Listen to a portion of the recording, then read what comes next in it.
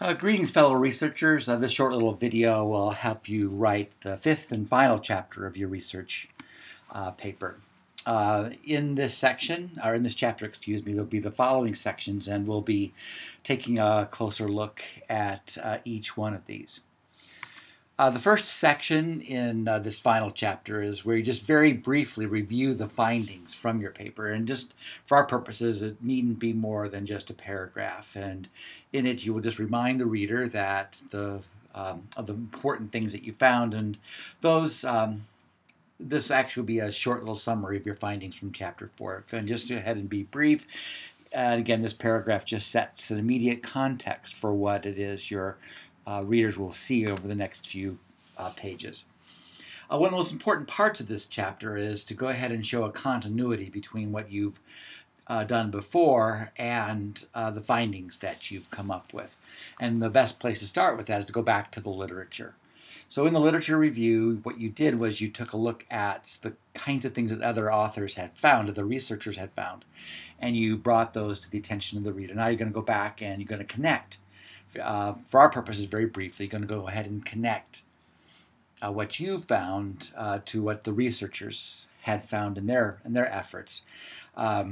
Is what you found, does it connect? Does it with what other researchers have found, or what you found is different from what those researchers had found? So go ahead and go back and cite some of the significant researchers, some of the significant literature, and then go ahead and say, yes, this I found was consistent with that, or was different than what the researchers had suggested I'd find. The next section is probably the most important section for our study, and that's the implications for the field. This is the so what of the study. This is actually why you did your study in the first place, because you wanted to affect some kind of change or bring to light something that was going on in the field. So this is where you editorialize. This is where you say, because of what I found, this should change. This should be different. We should pay more attention to this. This is policy that should be taken a look at. This is policy that should be changed. And again, you're quite free, as long as you base it in the research, as long as you base it in your findings, to come up with suggestions for what should be different because of your work. Obviously, all research is limited by any number of things. Limited time. You couldn't get to all the individuals that you would like to in order to be able to do a more comprehensive study. There was a narrow group of people that you took a look at. So in this section, the limitations of the study, you describe that, what it was that limited you from coming up with a more comprehensive and complete study. The next section for further study is you talk about what kinds of things future researchers might want to take a look at. Based on what you've taken a look at, what kinds of things might be unclear or would need further review, or what kinds of questions you came up with that further researchers might want to take a look at. So this is the final section of this chapter.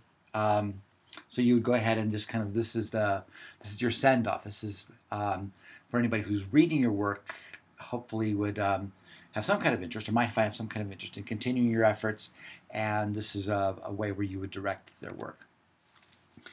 Finally, just some general kind of instructions for writing the paper in general, and as you go back and edit your work, reminder of a few things. First, make sure that you write in a non-discriminating style, that you don't unknowingly demean a group or continue on a particular kind of stereotype.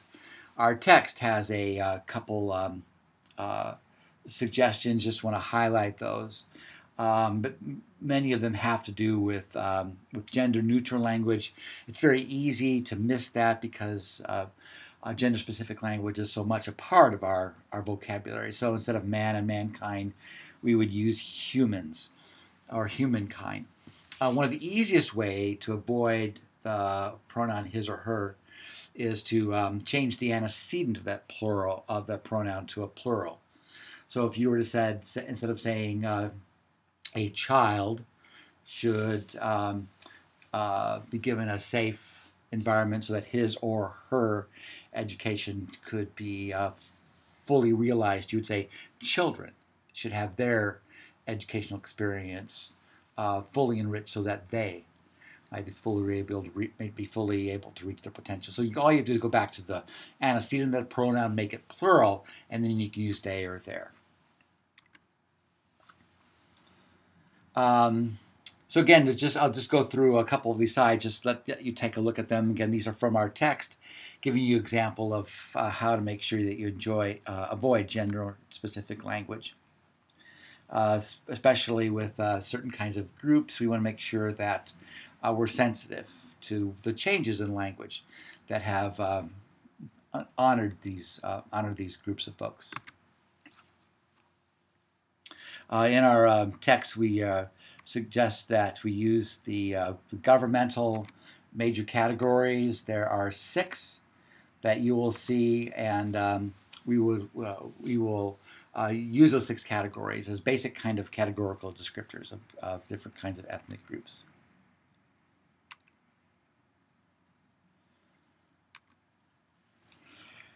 As we've said before, this is a scholarly work, so write in crisp scholarly language. Make sure that you use scholarly terms for your research. All